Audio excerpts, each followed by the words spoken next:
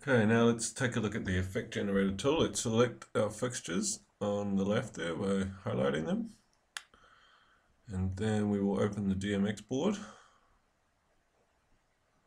here, like so. And we'll also open the effect generator, both in the tools tab. Now in the effect generator, first click enable and then click add polygon, and we'll select 20 polygons. Click OK.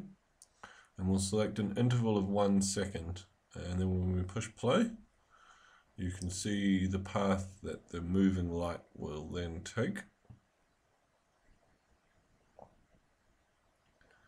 If you have multiple fixtures governed by this effect, you can also move that phase slider, and that will create a little difference between each. And then you'll see here in the DMX board, those values are changing as the effect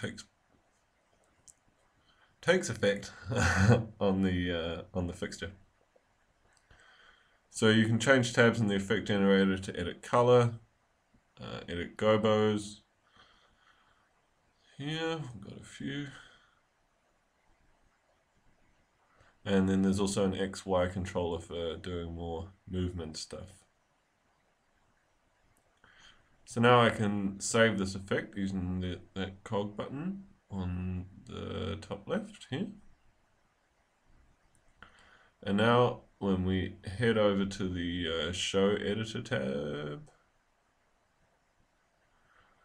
and where we can use our effect sequence that we've generated. So we will create a new show. And then add a new line. And then we'll open up the object library.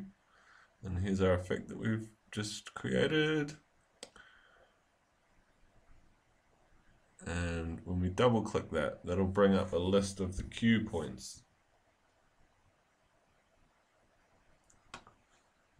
Now click play and you'll see they start to cycle through all of these click points with this 1 second interval that we've created, cue points, sorry. You can see them going through here as through the effect.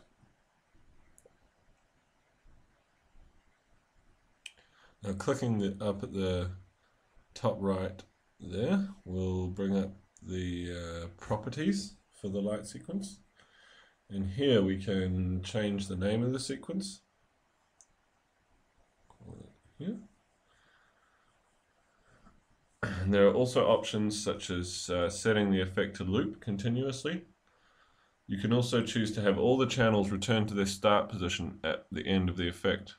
For example, this is very useful if you are triggering, say, a smoke machine. After the smoke machine is on for 5 seconds and the sequence ends, then the channels would all return to the start position ready to be triggered again.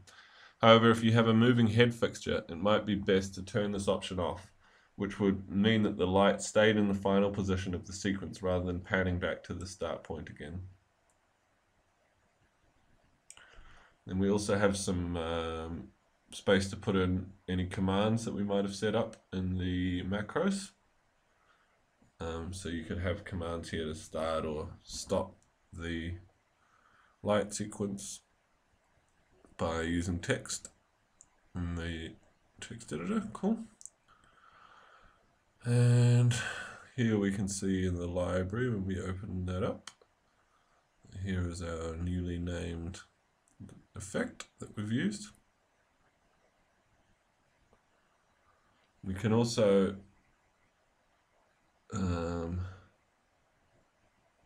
here it is, and clicking this button here will allow us to create new things, new show, new light sequence or audio object. So then we make a new light sequence and bring up this cue point editor again, and we'll add in some more cue points with the plus button, like so. And then we can head back to the mixer here. Now if we select one of these cue points, then when we move a fader, you'll see that the DMX value is now displayed in red. This means that it is being programmed to respond to a Q step of an effect. When we click the second one, you'll see that those faders went back to 0. And we'll make some more, we can just program some more faders with these Q points, and you can see them all change as we click. So we can also make changes in fixture control mode, like there, so we can do some movement controls, or any kind of color presets, things like that. And then when we go back to the mixer panel, you see those are in red as well, showing that they have been programmed to a Q point. And mastering the program of these Q points is very important to learning LumiDMX, and you get some really great results from that. So keep on practicing.